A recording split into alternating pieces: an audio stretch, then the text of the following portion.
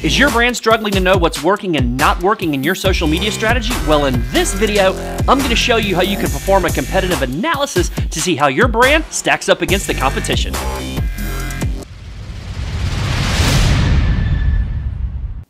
Hello and welcome. My name is Garrison. I help brands just like yours grow their digital presence by utilizing the power of social media with real-world strategy, design, and results. I'll show you how to take your brand's digital presence to the next level with actionable tips, strategies, and tactics you can start using today. The old saying of keep your friends close and your enemies closer works in the social media world as well. Checking in on your competition will help you see what's working in your industry as well as keeping tabs on your competitors and what they're doing, which is never a bad thing. I suggest putting together a list of around 5 brands that are your direct competitors, and you're going to be compiling data like what social media networks are they utilizing, what is their follower count, how often do they post content, what time of day do they post content, what days do they post content on, what type of content was successful, are they engaging their audience? And are they responding to their reviews? You'll also want to make note of what type of content they're posting to their social media outlets. Is it all business? Is it humorous? How much is sales driven? And are they engaging with their audience? Now, although page admins are technically the only ones that can see the actual analytics of accounts, you can use a simple formula to help better determine how their engagement rate is performing. So take a look at their last 30 posts and use the following formula. Total number of engagement activities like likes, emotions, comments, shares, and divide that by the total number of fans or followers that page has. So as an example, a page has 400 engagement activities. Divided that by their 4,000 followers equals a 5% engagement rate.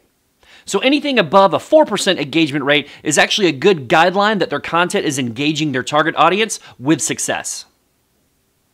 Now that you have a good benchmark of your direct competitors, take an objective look at your own brand's social media practices through the same process you use to evaluate your competition. Record this information just like you would with your competitors and use this as your baseline to compare your brand with your competition. Now that you have all this data compiled, it's time to start putting it to some good use. Take a look at where your brand is missing the mark compared to your competition.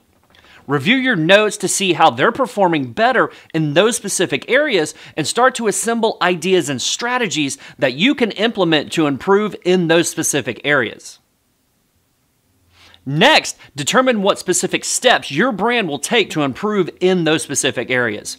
Your best bet will be to break these down into monthly and quarterly goals that will be segregated out within your brand's team into specific weekly and daily tasks. When you're complete with your competitive analysis, your brand should be able to answer these questions. What social media marketing improvements does our brand need to make? What goals do we need to set to improve our social media presence? How do we change our overall strategy to reach those goals?